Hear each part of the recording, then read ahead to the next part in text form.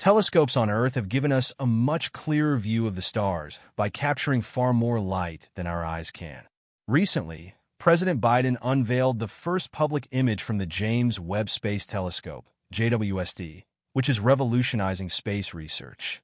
With its groundbreaking design and capabilities, the JWST is delving into the mysteries of our solar system, planets around other stars, and our place in the cosmos. A recent experiment with the James Webb Space Telescope, JWST, focused on a star 120 light-years from Earth, leading to intriguing findings. The JWST detected carbon-based molecules in the atmosphere of a planet believed to be covered in water, sparking excitement about the potential for habitable worlds beyond our solar system. This discovery offers a captivating glimpse into a planet unlike any we've seen before. Welcome to Lab 360. Let the adventure begin. To keep up with all the latest space news, make sure to subscribe. One of the key targets of the JWST has been exoplanet K2-18b, which is 8.6 times the mass of Earth.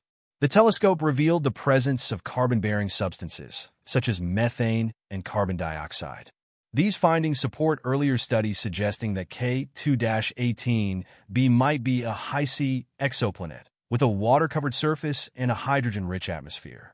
Our understanding of this exoplanet has greatly expanded, thanks to initial observations from NASA's Hubble Space Telescope, which highlighted its atmospheric features. Located in the habitable zone, K2-18b is 120 light-years away from Earth in the constellation Leo. It orbits K2-18, a cold dwarf star with no similar surrounding planets. Exoplanets like K2-18b, whose diameters are between Earth and Neptune, are unique in our solar system. Astronomers are deeply divided over the characteristics of these subneptunes because of how little is known about them and their atmospheres. Some scientists think that exoplanets in the high-C region provide ideal circumstances for looking for signs of life. Therefore, the idea that K2-18b could be one of these worlds is intriguing. The lack of ammonia and the abundance of carbon dioxide and methane lend credence to the idea that K2-18b has a water ocean under its hydrogen-rich atmosphere. Dimethyl sulfide is a molecule that can only be produced by living things on Earth, and these first results from the Webb Space Telescope raise the prospect of its detection. Plant life in the ocean is responsible for releasing the vast bulk of the dimethyl sulfide that enters Earth's atmosphere. Dimethyl sulfide inference on K2-18b, on the other hand, is weaker and needs further proof. According to a University of Cambridge scientist, future Webb investigations should be able to confirm the presence of dimethyl sulfide at detectable amounts in K2-18b's atmosphere. Even though K2-18b has carbon-bearing molecules and is in the habitable zone, it doesn't mean the planet can support life. The planet has a radius 2.6 times that of Earth and is thought to have a massive core of high-pressure ice like Neptune, but with a thinner atmosphere rich with hydrogen and an ocean surface. 4 high-C worlds, vast bodies of water are anticipated, but it's also feasible that the water is too hot to sustain life or even be a liquid. We have obtained the most detailed spectrum of a habitable zone subneptune to date, and this has allowed us to identify the molecules that exist in its atmosphere, commented Subhajit Sarar of Cardiff University. Research into the propagation of light from K2-18b's parent star via the exoplanet's atmosphere allowed for this examination, because it is a transiting exoplanet. K2-18b's luminosity dims as it moves past its home star. In 2015, NASA's K2 mission used this method to discover the exoplanet during transits.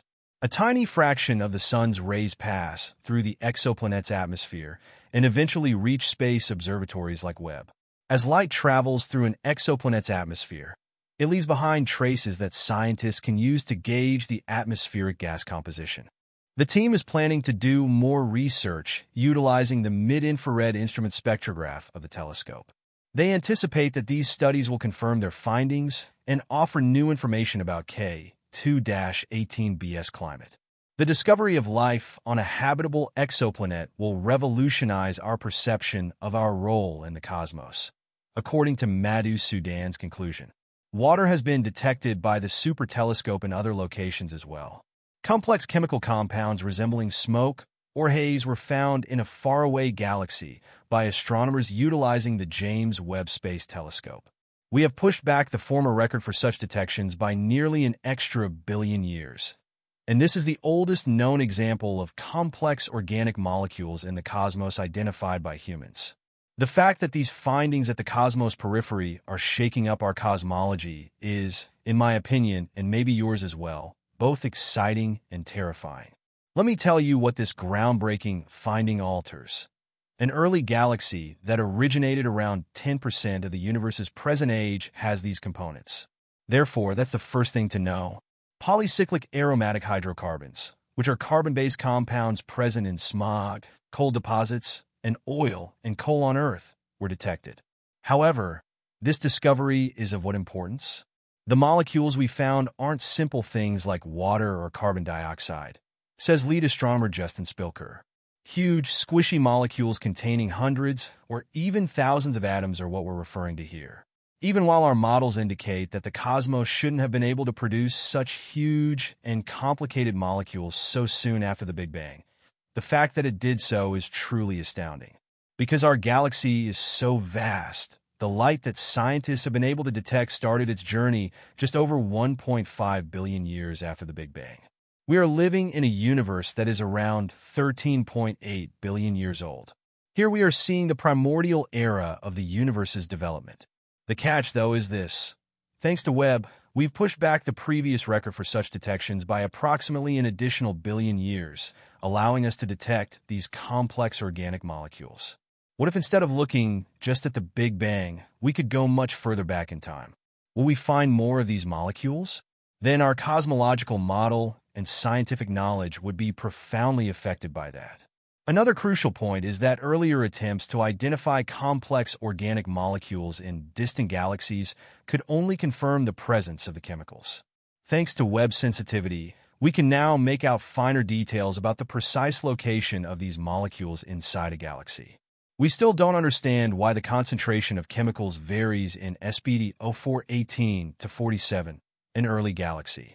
However, this discovery adds to the growing evidence that galaxies were forming throughout the early cosmos, a time when much was still unfolding. Remarkably, despite being only a tenth as old as our Milky Way, this galaxy was already as large and had produced as much carbon and oxygen as our own. The vastness and complexity of the universe are truly awe-inspiring. As we, as a species, venture into the unknown with curiosity and knowledge, we are getting closer to uncovering the secrets of the stars. Each new discovery shines a fresh light on the cosmos, thanks to the impressive capabilities of the James Webb Space Telescope. If you found this video fascinating, please click the like button and leave a comment. Don't forget to subscribe to Lab 360 and hit the notification bell so you won't miss out on our future explorations.